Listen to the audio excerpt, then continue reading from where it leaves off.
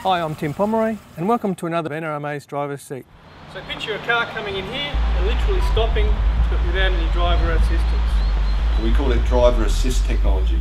It's basically a system that is our next phase of safety development. And it's a world first for Subaru. They've been developing the system for over 10 years. Basically, the technology is replicating human vision. It's exactly the same as the driver's eyesight, and that's why they call it EyeSight Vision. The system not only recognises vehicles, but can also recognise lane markings, Armco on the side of the road, pedestrians, and even cyclists. It can recognise a very complex environment.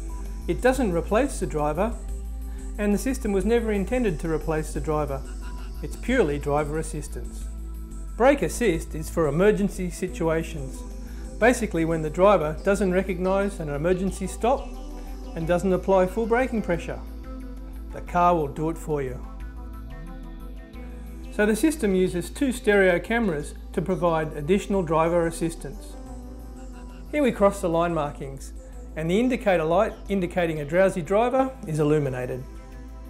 When we went out and drove the cars today, there was a screen mounted on the centre of the dash, and that screen showed exactly what the cameras were seeing. Driving the car today, the EyeSight system was smooth and seamless. The system doesn't take away driver control. With the EyeSight system, the driver is always in control. So here I am behind the wheel of the Subaru Outback, and I'm going to find it really hard to resist the temptation to touch the brakes.